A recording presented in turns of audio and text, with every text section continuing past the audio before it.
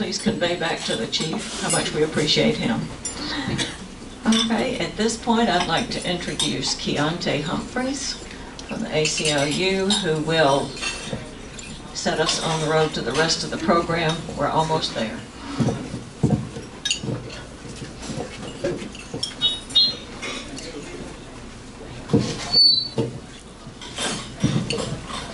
I probably don't need this, but I'll try to talk low so it doesn't echo too bad.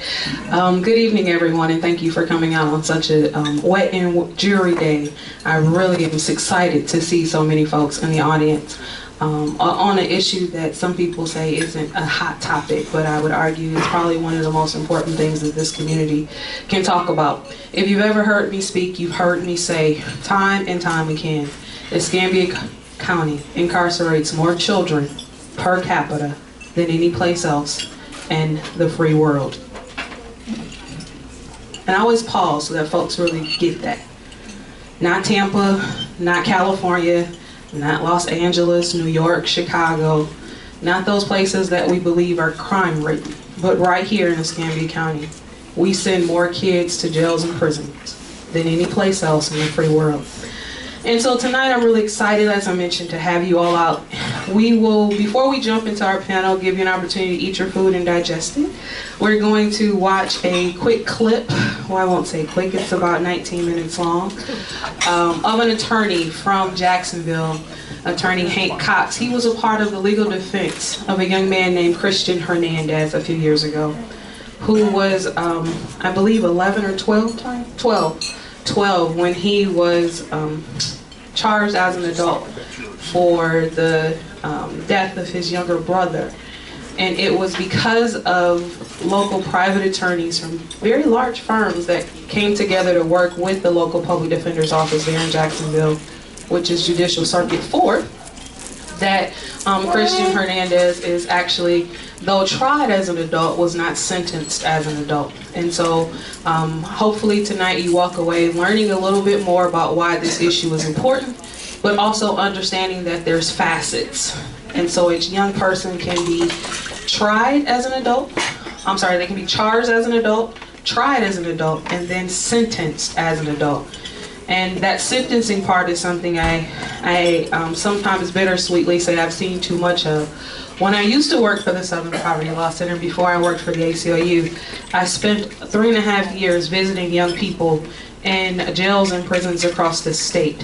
And when I tell you it is not Disney World or Disneyland, it is exactly the polar opposite. And too often, young people there are they're likely to spend hours upon days even, in solitary confinement. There's little to no educational services that exist in our within the Department of Corrections. And so I won't go too far in because I want you to hear it from people who've experienced it, advocates who are part of the system, people who are trying to change it. But my intern, Sean, is somewhere in the room over there. He's going to be handing out some brochures about a project that the Southern Poverty Law Center, the ACLU, and several other advocacy organizations across the state have put together called No Place for a Child. Also, there's a white paper, issue commentary by the James Madison Institute that is also being shared. And for those of you who have pen and paper or tablets handy, we are writing to Senator Evers, who is actually the chair of the Senate Criminal Justice Committee, asking him to support bills this session.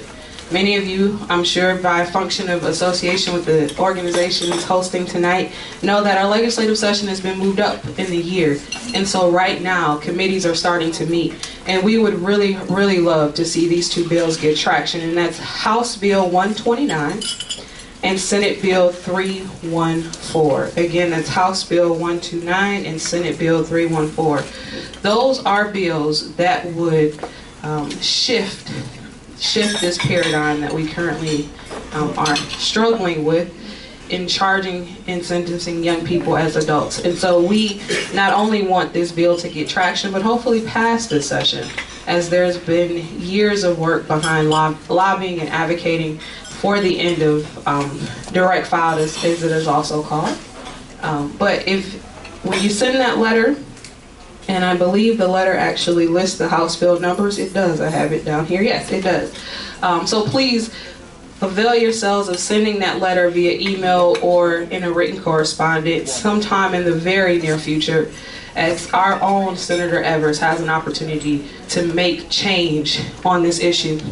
The last thing I will say is a couple of statistics. On any given night, almost 300,000 children across this nation are either charged as adults or spending time in adult jails or prisons. Almost 300,000. And in fact, and I don't want to draw unnecessary attention to anyone because it is a sensitive issue, we have parents of some of those children in our audience today. And so I don't just throw around numbers. I don't just tout statistics. Right here in this community, our neighbors, our church members, our colleagues, some of which have children that have been affected by this very policy. And so think about that when you decide whether or not to make this issue one of the next issues you champion in your lifetime. With that, I say thank you, and I think we can go ahead and start the clip.